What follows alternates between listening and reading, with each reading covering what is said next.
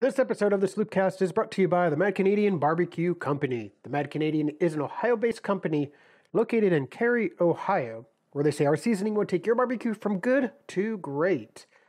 Mad Canadian will be up at the OLC Shrine Cafeteria in Cary, Ohio for some barbecue and bingo this Thursday only from 4 to 7 p.m. So be sure to throw out your dinner plans this Thursday to get some of that sweet, good old barbecue from the Mad Canadian himself. And be sure to check out his social media for more information about him and his food truck and where he'll be heading to next. Mad Canadian Barbecue Company, the official barbecue of the Cary High School Blue Devils. This episode of the Sloopcast also brought to you by the Iron Bean Coffee Company. Who? The Iron Bean Coffee Company is an Ohio-based, more specifically Toledo, more specifically than that Perrysburg, fresh roasted, roast to order, veteran owned, marine owned, all beans fair trade certified and USDA certified organic. All of their coffees are all of those things. Fresh roast to order, fair trade, organic, all of that. It's all roasted by hand. Integrity is at the core of what they do, which serves both the farmers supplying those beans, making sure they are treated ethically, but also making sure that you, the consumer, are getting the best possible product, the freshest possible, best and freshest possible product. Kyle, it's going to be one of those episodes. I can already feel it. So you can find your new favorite coffee over at ironbeancoffee.com. That is Iron Bean Coffee, America's local coffee roaster.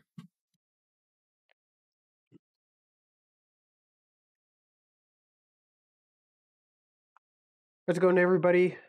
Ready for some Know Your Enemy today? That's right. We got them corn huskers. We got the huskers of corn. Like the corn huskers. All right, Jared, we got a lot to talk about, so let's go right into it.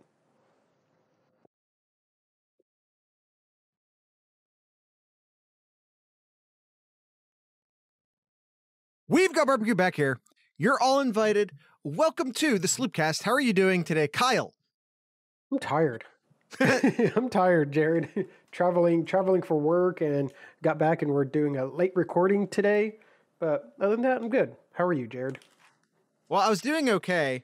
But then Buckeye Esquire in the chat just asked the question, is husking the same as shucking in regards to corn? And now that's all I can think about. I think we have to cancel the episode. I don't know how I'm supposed to focus on anything other than that, because I don't know the answer. Well, let me take it from here, Jared. As we get to know your enemy, the Nebraska Corn Huskers, the Huskers of corn. Or the Shuckers. Who's to say? Who's to say? Maybe they're the Corn Shuckers. So Nebraska 3-6 this season, 1-5 of the Big Ten, but we've mentioned it a number of times in a number of episodes in the past. Every game that Nebraska has lost has been a one-score game. So this could easily have been an 8-1, 7-3, 6-4 type of, or whatever, 6-3 type of team here. Yeah, they had close losses to Illinois, Oklahoma, Michigan State, Michigan, Nebraska, and Purdue. It's just a weird team, and I feel like that we talked about Nebraska like this. Was it last year? Maybe it was 2 years ago. By the way, I think you just said that Nebraska lost to Nebraska when you meant to say lost to Minnesota. Minnesota, yes. Yeah. My bad. No, that's cool. By the way, it's worth noting here that Oklahoma, top 10 team. Michigan State, top 10 team. Michigan, top 10 team. Minnesota, what what is they're in the top 20. Where did they come in? Anyone help me out here? Where did they come in on the? Yeah, they're like 21st, somewhere around there. Somewhere in that area. Somewhere either in the late teens or the early 20s. Minnesota checks in. These haven't been bad teams that they've. Is it higher than that? 19? 20th. 20. They are 20. By the way, I reached out to my lawyer, and my lawyer has informed me that husking and shucking seem to be the same thing. Good to get that all solved, Jared. Yeah. So Nebraska here, and when I was writing the notes up here, Jared, very surprised to see how much yardage they've really put up so far this year. They're putting up 470 yards per game. Yeah. But yet they're a 3-6 team here, and they're letting up so much less yards. They're letting up under 350 yards. And you look at them like, oh, they won a lot of games. They didn't lose that many. It's just so weird looking at the stats here and seeing a below 500 team with these kind of stats. Nebraska's able to do stuff on offense. They're not letting up too much on defense too, but what do you make of this Nebraska team? I'm still stuck on the Shuckers. No, I'm kidding. Oh, I'm kidding. They're completely dependent upon Martinez. That I think that goes without saying. Both the leading passer and the leading rusher on the team. They, leading receiver. They both live and die by Adrian Martinez. That's what it is. Leading receiver as well, Jared. If only there was a way. If only there's a way. So, I mean, you look at these yards, 2,200 yards through the air, 450-ish yards on the ground. And that's 450 yards with 125 being subtracted by sack yardage. So if we're talking about him actually like in a running capacity, it's actually like 575. Now, that being said, he's also taken 22 sacks on the year, which both is and isn't his fault. You know what I mean? Like sometimes these guys sometimes these scrambling running backs don't give up soon enough on a play when they should get rid of it. So part offensive line, part him. But here's what's killer. You see all of these stats, you see all of these yards. He's only thrown 12 touchdowns. And that's compared to 7 interceptions. There's a lot of good. Now, it should be noted, he has 11 rushing touchdowns on top of that. But I was just talking passing touchdowns to interceptions as a comparison. I don't think you want your quarterback running for nearly as many touchdowns as he's thrown for. I don't think that's how you have success in 2021 college football. Just doing some math real quick here, Jared. In the month of October here, he's only rushed for 89 yards. Total. Okay. Not one game total. 50 against Northwestern, which he didn't really have to run because they were up so big there. Ended up winning 56-7. 38 yards against Michigan, -17 against Minnesota, and then 18 yards on 10 attempts against Purdue just last week. Yeah. Now it should be noted that while Martinez is the leading rusher on the team, Johnson's right behind him. So it's almost a tie. They're both rushing for 4.5-ish a carry. But again, you have to note that Martinez's rushing stats are also affected by sacks. So that has to be noted. By the way, getting a lot of questions, a lot of activity over here in the chat about what are the linebackers going to do? Are the linebackers struggling? Are you going to put one of the linebackers as a spy on him? who would be that spy. Guys, you're way ahead of me. Okay, I guess we're putting Cage at spy. I'd like to see it. I think it'd be fun. I wouldn't like to see it from a Buckeye fan perspective, but just as more of a fan of chaos perspective, would I just like to see how that might turn out? Yeah. I mean, I Martinez can make a lot of guys miss. He's definitely a threat on his with his legs. You gotta have a spy on him, because I still don't trust Martinez throwing the ball. As you see, like, if you look at some of these games here, Jared, he's had 3 games this season throwing under 55% completion, and he's only had 1 game over 75%, which I think that's probably about the realm of where who is that against? That was against Oklahoma, actually. No, okay. Well, that's what happens when you play a Big 12 passing defense. I was fully expecting you to say Fordham. To be fair, I asked you that, and then I was just going to go, yeah, an FCS team. Oops. Well, he did throw 73% against them. So close. Okay, fair enough. So other players to keep an eye out. They got a pair of wide receivers. It's his main target, Samori and Omar. Each of them having a total of 5 touchdowns between the two of them, and what is that? Over 660 yards, or excuse me, 860 yards combined there.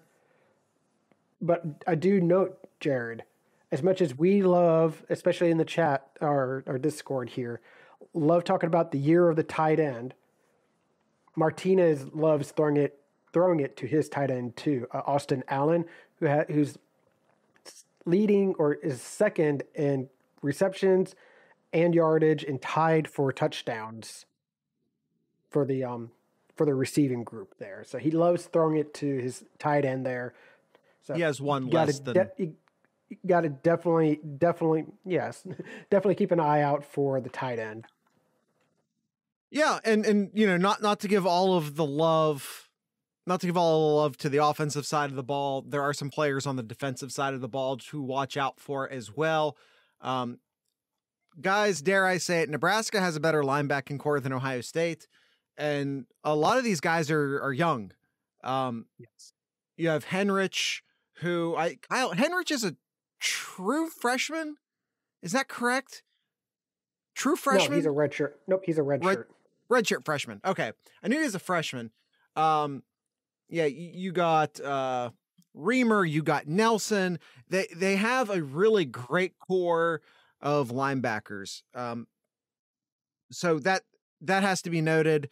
Especially, you had Ohio State sort of struggling in the red zone. So now what we're now watching the offense maybe with a little more caution, a little bit more concern than we were before the Penn State game. That being said, with all due respect to Nebraska, our brethrens in the war against Kevin Warren, their defensive line isn't nearly, yes, thank you, Kyle. Their defensive line isn't nearly as good as Penn State's, and don't mess with me like that, Nomad. And their secondary sure as hell isn't nearly as good as Penn State's. So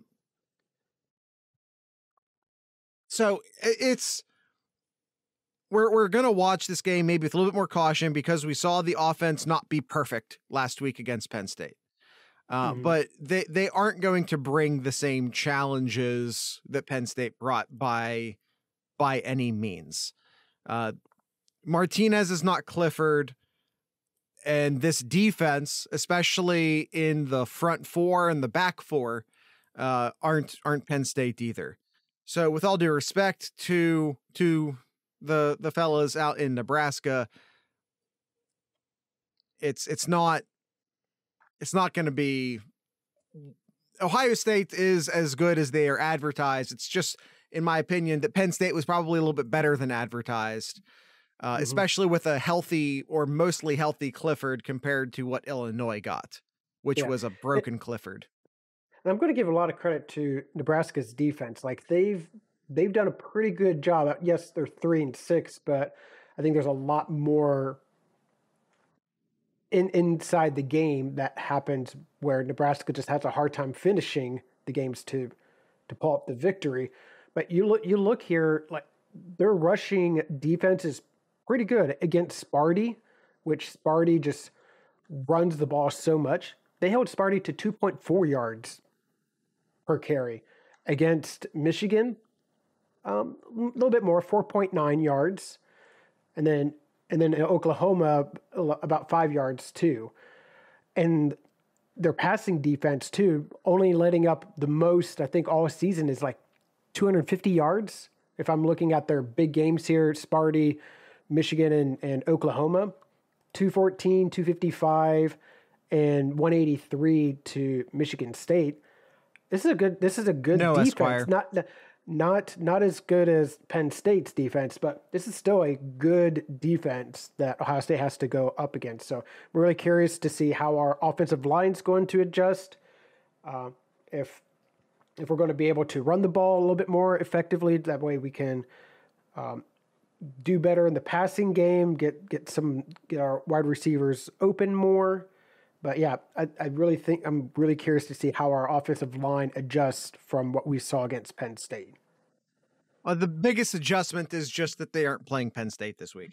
And all due respect to Nebraska's linebackers, who I think are very, very good, their defensive line does not scare me for what it's worth. Well, I mean, they got a senior DT Ben Still, really good defensive tackle. They play a 3-4 defense, so you're not going to see a lot of stats from this defensive line, but their senior defensive tackle, very good. So keep an eye out for number 95 when he's out on the field. Hi, Jared. What were you gonna say? Oh, I was gonna say if we wanted to get right into our ad break. Our picks here. Yeah, we can do an ad break real quick, Jared. Yeah. Let's do an ad break. Our episodes have been inflating and getting near an hour again lately. Between the guest host and then you missing a couple episodes and then coming back and having a lot to say because you hadn't been on the mic in a little bit. We had like 3 episodes where we were doing. This is just the Ohio State episode, gangland. We're doing national tomorrow because Kyle just flew in, and boy, are his arms tired. Why did I do that? Why did I do that? Just back up here, Jared. I'll talk about the Mad Canadian Barbecue Company here. Please do. As I mentioned at the top of the show, Mad Canadian will be in Cary for some barbecue and bingo at the OLC Shrine Cafeteria this Thursday from 4 to 7. Be sure to check his social medias for more information. Some reviews here, because I like reading some of these reviews. It tells a lot about the Mad Canadian here. Here's somebody saying that the Mad Canadian catered her daughter's graduation party. Not only was the service excellent, food was amazing. Everyone was asking who made that food because it was so good. Well, it was the Mad Canadian. The Mad Canadian. Here's another one saying had some pulled pork, coleslaw, and corn. He does make corn too for the family, and holy crap, was it awesome! Much more great reviews over at the Mad Canadian social medias. Check him out. Great guy, great food. You won't be disappointed. Great beard. Mad Canadian Barbecue Company, who are the official barbecue of the Cary High School Blue Devils. This episode of the Sloopcast is also brought to you by the Iron Bean Coffee Company. Who? The Iron Bean Coffee Company. I already did that. Let's talk about some of the specific coffees. I jump on the website here, and Kyle, I think he's having a bit of a sale. He might be having a bit of a sale here. I see a bunch of coffees, $2 off. you might want to jump over there and see what you can get. The Bananas Foster is back and better than ever, or probably mostly the same, because it was already pretty damn good to begin with. So it's back, and it's still damn good is probably the better way of saying that. Cinnamon roll still sold out. But let's take a look at some of our coffees that are on sale right now. Mom's Carrot Cake also sold out, by the way. On sale are all the K-Cups. You can get a Fierce in a K-Cup. You can get the Ride or Die, or you can get the Rage Against the Dying of the Light. Those are all $2 off per order. And let's see what else is on sale. It looks like our Nordic Trio are on sale at the moment. Your Loki, your Odin, and your Thor. As is the Fear No Evil, which is a black roast. It's dark beyond dark. If you like a dark roast, this is the next level of that. Also currently on sale is the Integrity, which is their flagship coffee. That's their core coffee. That makes a great espresso. That one's on sale. The Cast Iron gets its name because it was originally roasted in a cast iron pan. Then the Drink from the Skull of Your Enemy is another dark roast coffee. Also on sale for $2. The Cast Iron's a medium roast. And Kyle, that's your sale lineup. That's what they currently have on sale over at ironbeancoffee.com. So if you're looking for a deal, there you go. Go check out one of those. You never know, it might be your new favorite coffee. The Iron Bean Coffee Company, America's local coffee roaster. All right, Jared, let's get into some of our picks here for the Ohio State Nebraska game. Who do we have as our guest speaker, or our guest picker, I should say? Nomad got a little excited when I said speaker there. Our guest picker. Who do we have this week? Gangland. Hello, Gangland. He's in the chat. Everyone, he said me. Everyone say hi to Gangland. All right, Gangland. Guest picker here. So our first one here, Jared. Ohio State player to watch. Who do you have? Who do you have as Ohio State's player to watch for this game? I'm going Cody Simon. But I'll be honest with you, I could have picked really any of the linebackers here. I actually really wanted to go Steel Chambers, but not going to be available for the first half of this game due to a targeting penalty in the second half of last week's game. Yep.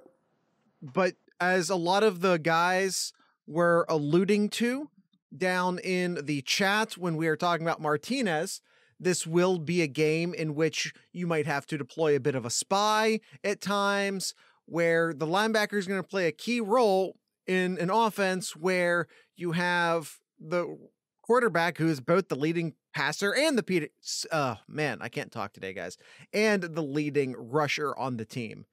So it's going to be a group effort by the linebackers, but I'm picking out Cody Simon for my Ohio State player to watch. I just changed mine, Jared. I'm going to go with Luke Whippler. That's a good answer. He had a very good answer. He had a pretty bad game against Penn State. It's really going to come down to him being able to just not focus on what he did against Penn State and just focus what's ahead of him. I really like what CJ Stroud said I think it was after the game. Somebody asked him about, hey, when he threw that pass and it went over CO2's head there, like what were you thinking there? And Stroud's answer was, I didn't think of it. I just was too focused on the next play. And I think that's what Whippler needs to do here. It all comes down from the center here to get the snaps off correctly here. And going to have his hands full. It's a 3-4 defense. It's a different type of look. So I'll go with Whippler. Gangland, since he's in our live chat, wants us to know that he's picking Cam Martinez. All right. Enemy player to watch. Kyle, I'm going to let you go first. I'm also going to go with Martinez, but I'm going to go with Martinez as the Nebraska player to watch. Yes. Just for obvious reasons. For obvious reasons. That's fair. It starts and ends with Martinez on how Nebraska is going to do here. They got to score points, and they got to score points in it. Martinez. I don't need to say anything else. Who do you got, Jared? I am first off. Gangland says he agrees. So he's also taking Martinez. And by the way, everybody, that's the correct answer. But since we're playing podcast here, I'm going to go ahead and pick someone else. I'm going with Garrett Nelson. He is one of the linebackers I was speaking of earlier. Ohio State needs to improve, needs to sort of get past their red zone issues from last week.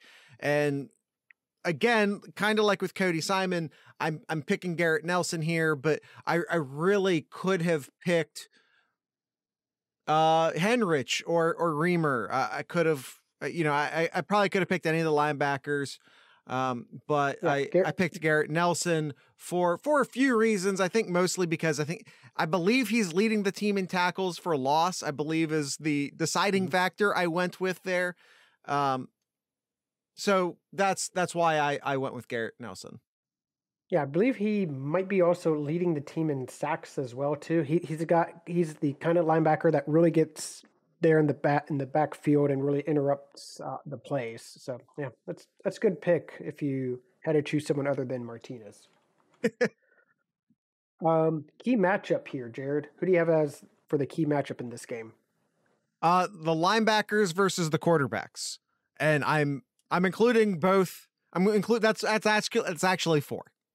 Because when I say the linebackers versus the quarterbacks, I'm saying both teams' linebackers versus both teams' quarterbacks.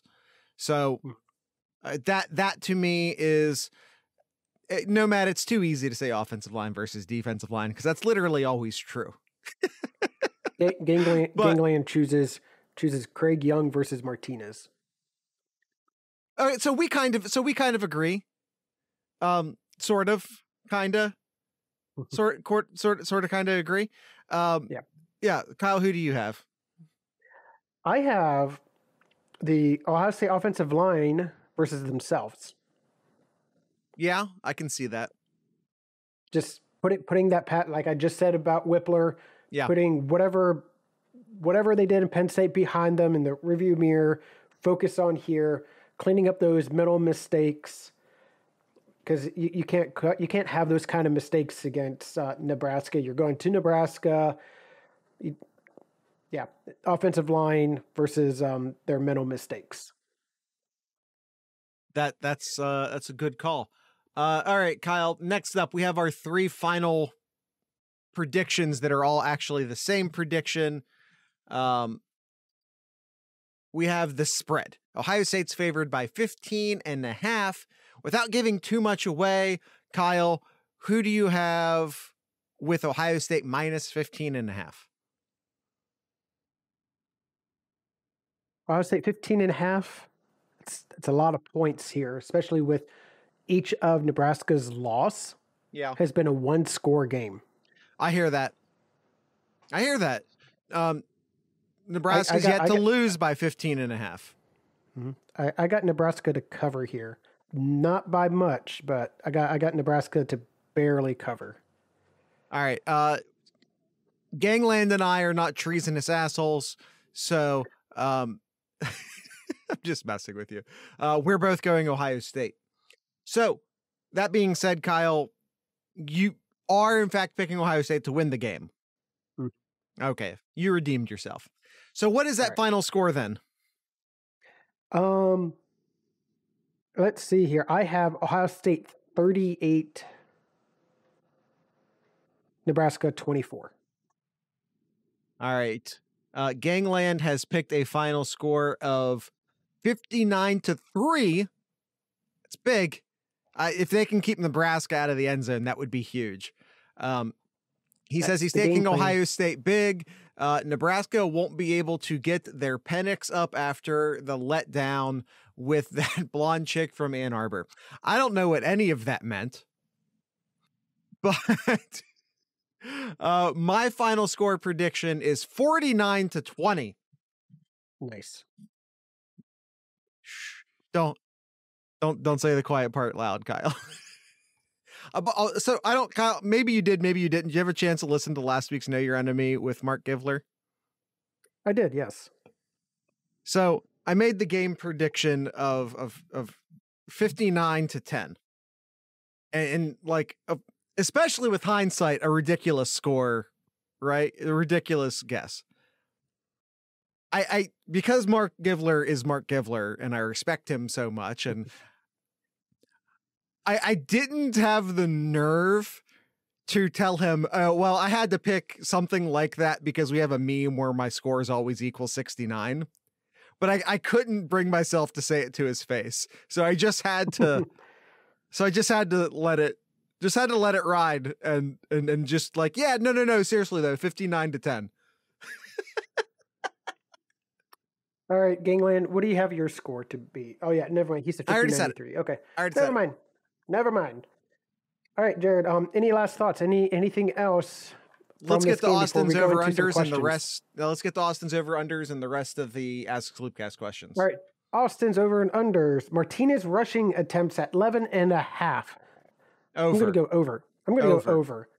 I mean, the recent games hasn't really shown that. He's averaging pretty much 8 carries a game.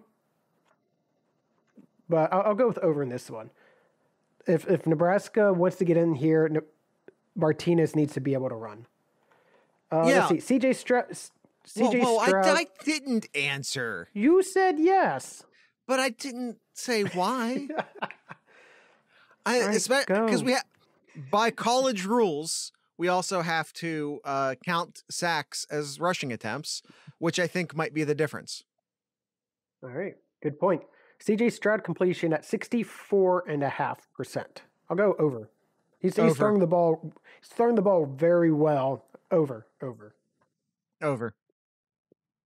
Ronnie Hickman tackles at 8.5. That feels real low to me. That does. How many? I don't know if I'm going to be able to find this quickly or not. Let me see how quickly I can do this. Stats, and stats. I'm just doing the last 3 games. This is going to take too long. Well, I'm abandoning this. But the last few games here, Jared. Okay, Kyle's got it. 14, 2, 6, 11. 2? Wild. I was against Indiana. Wild. But yeah, I'm still gonna go. I'm still gonna go over. All right. I'll go over as well. Nebraska total yards at 383.5. I'm gonna go over with that one. I'm sorry. Could you say that again? I don't have the show notes up.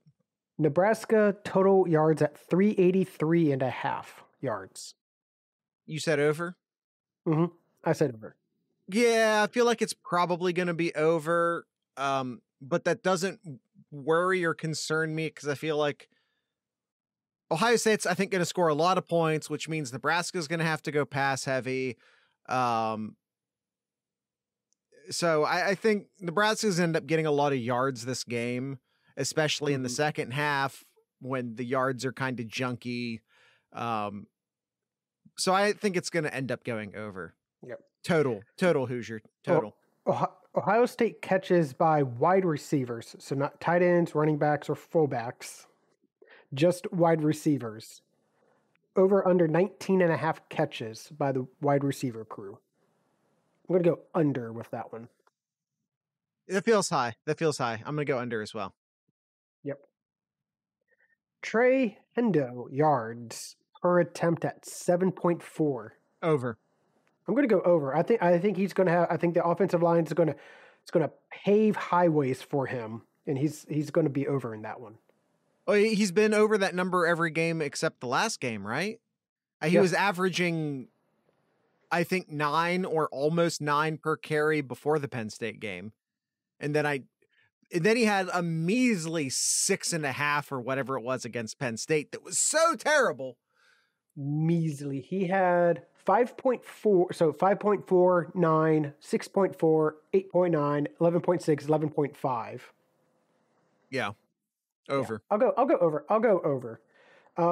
Ohio State punt return touchdowns over under at 0.69. Nice. Under. I'm sorry, Kyle, and I'm sorry, Austin. I know you guys both desperately want that punt return touchdown, but I know.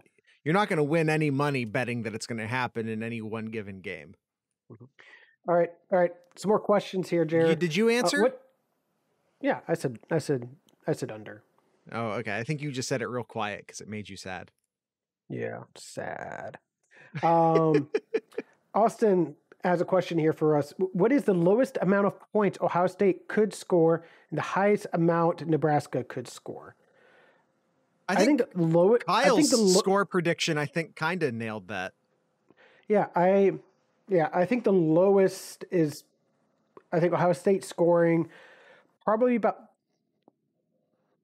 against this Nebraska team, I'll say about like 31 points is the lowest, and the highest that Nebraska would score against Ohio State, I would say probably about that score too, probably about 31, 35 points max. Yeah, I think that's probably, I think that's about fair. I think the only way they're scoring 35, though, is under some stupid circumstances. Defensive touchdowns, lots of turnovers, but yeah, it's still possible. But it would take a collapse on Ohio State's side to have that happen. Yep. Who's your Buckeye Zach, who's in our chat as well? Vegas obviously knows their stuff. Does Ohio State cover this week? Answer that already. What do you think? Does Ohio State cover, Zach? Yeah, let's get Zach's answer on that one. Go ahead and ask the next question while we wait. Okay.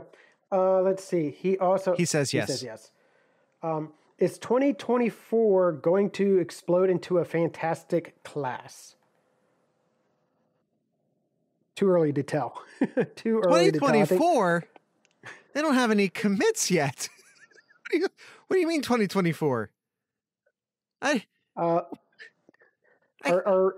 Hold on. I can name like 2023. He's correcting himself. Yeah, I think they're in great position on some great players in 2023. Yeah. 2024 is a bit of a reach to try to get a handle on that. 2024, right. Kyle, in 2024, only people I can name in that class is a bunch of quarterbacks and a guy named Cash Cleveland, and that's because his name is Cash Cleveland. Mm-hmm.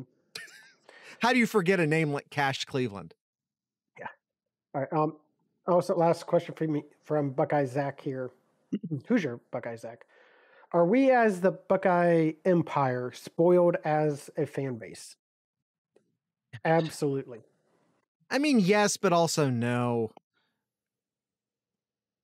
Yes, because we get mad when we beat Penn State, and we don't beat Penn State, who is a very good football team, decisively enough. But at the same time, if we're comparing ourselves to Bama, and if Bama's the goal, we're not meeting that goal. So I don't know. What side of the argument do you want me to take here? Because I can take both of them.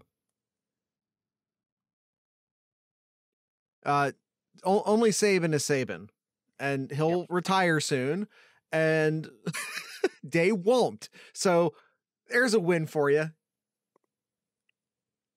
All right. Nomad here has a few questions for us, Jared. How many up and backs did Whippler run after the not our rival game? I don't know, man. I don't know if that's how Day runs things. Honestly. No, I don't think so. I don't think so either. But if he did, I would say one for every penalty that he had. Yeah. What do you have, like 3 or 4? Yeah, I think like 3. All right. What do the Buckeyes need to do to stop senseless penalties? You just have to keep playing games. Honestly, the fact that Ohio State has gone this long, consider how many freshmen and redshirt freshmen are on the field right now. The fact that penalties haven't been an issue all year is a huge credit to Ryan Day and everybody. And honestly, to go along with what Jared said, a lot of freshmen playing here, and it's just more time, more playing time. So, watching people, Dinger, Hoosier, a couple other people talking about if Saban's not coming to Columbus. I'm letting you know that right now. Alabama has started scheduling home and homes, which they've never done under Bama. They've never done under Saban. He didn't go to Kent State. No, he did not. Or what do you mean by that? Anyway, no, Alabama did not play a game at Kent. I promise you that. They did not play a game in Akron. Yep. He's played now. I'm not saying that Saban's never played anyone good at a conference, because he absolutely has. Yes, they did play at Penn State in 2011, but that game was scheduled before Saban took over Alabama. So that kind of doesn't count. Saban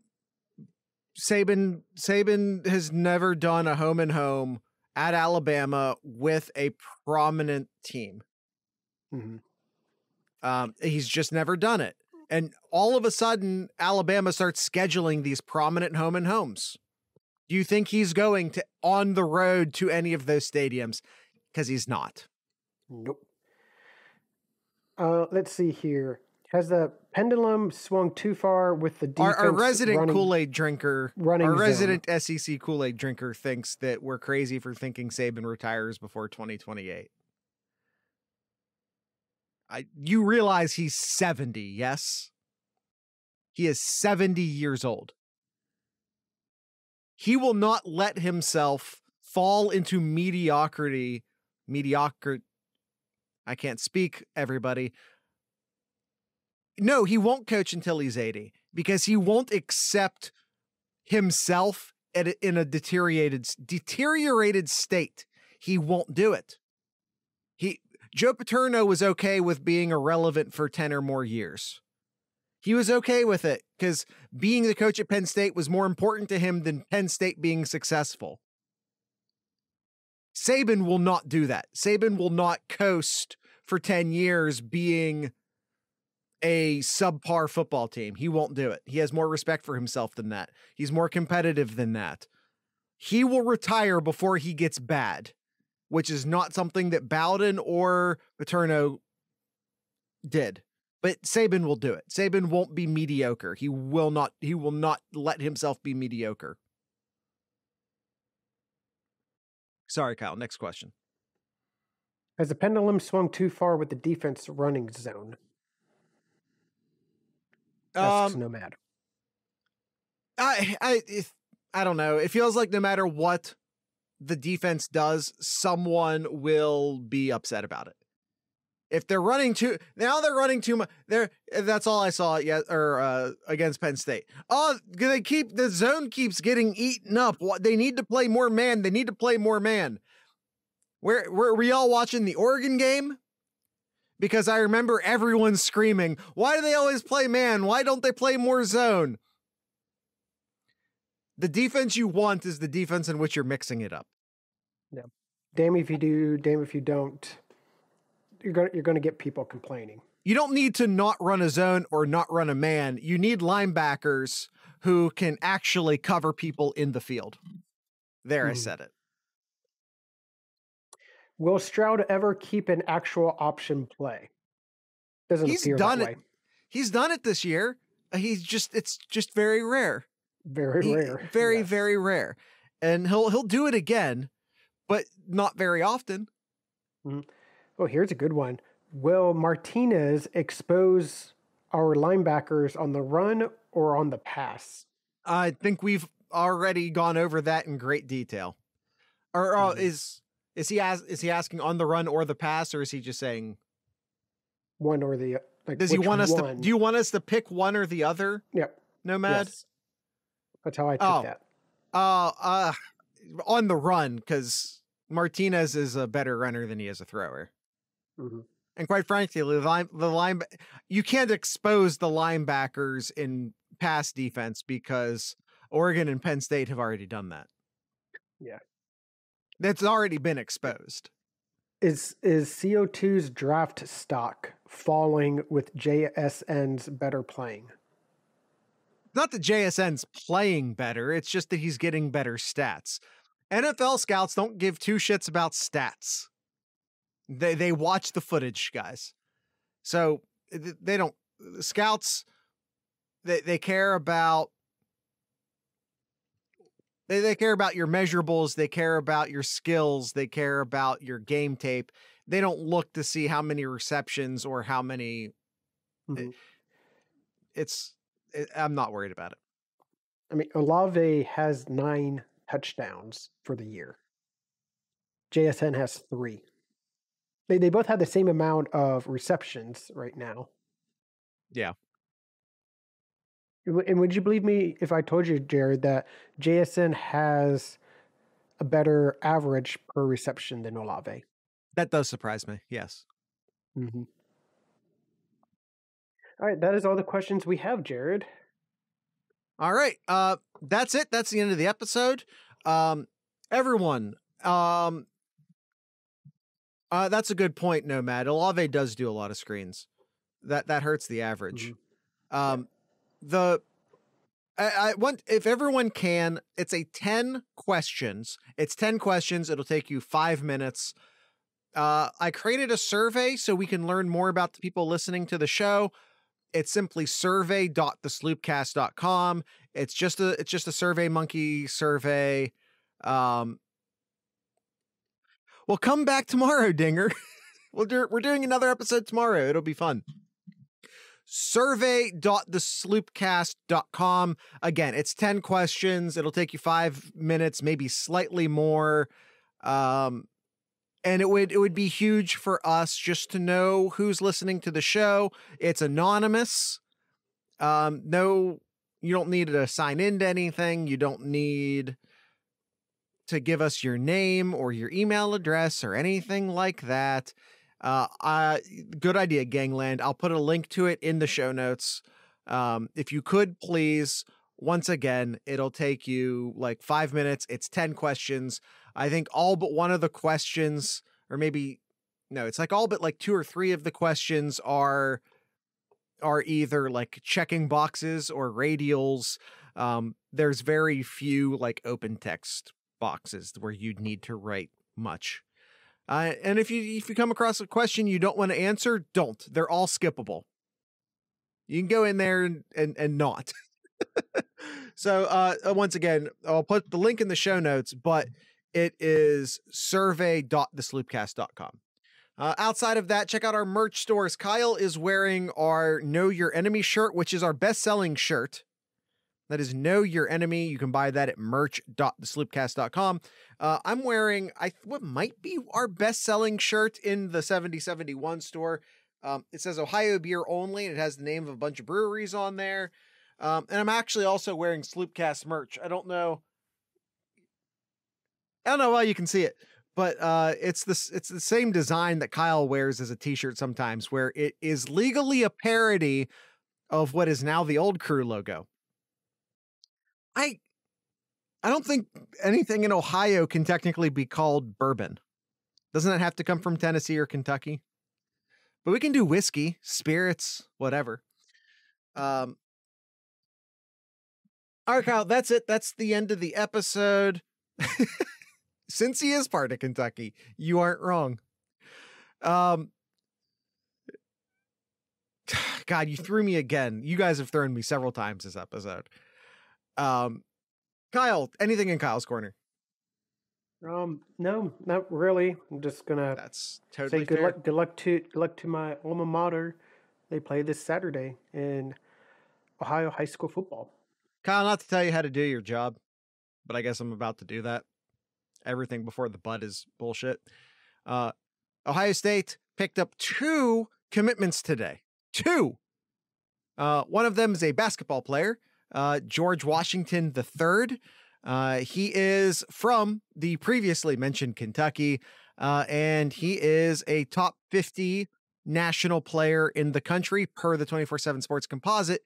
And the Ohio State Wrestling Buckeyes picked up a commitment today from Jesse Mendez. So there you go. All right, awesome. Awesome. I just turned it into Jared's corner. But no, Kyle's been on the road working since Sunday, so I'm just messing with Kyle. He's been insanely busy with that real life job. We have to have real life jobs because not enough of you have visited patreon.thesloopcast.com.